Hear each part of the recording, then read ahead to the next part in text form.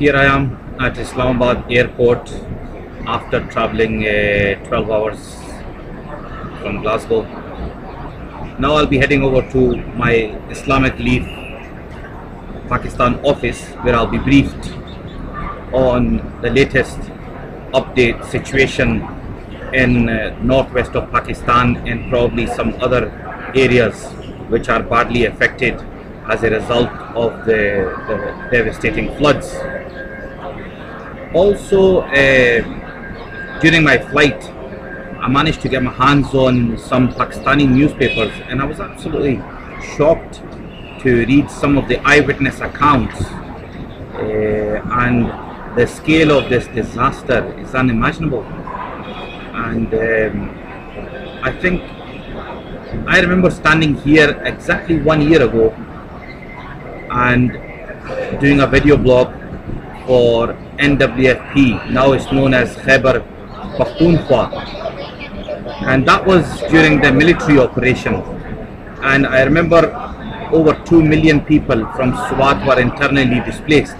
Well, these are the same people who lost their homes, their livelihood, their agriculture, their cattle exactly 1 year ago, and they were internally displaced. And then after a few months they went back when it was a bit peaceful situation. And I was wondering how little they probably have been left with after the conflict.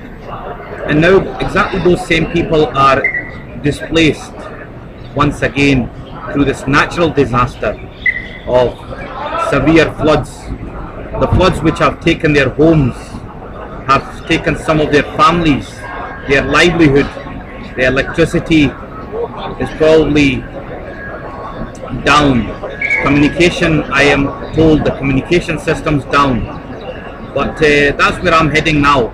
And the key message which I'll be delivering to people is from yourselves, people living in UK, people living in America, Canada, Germany and other parts.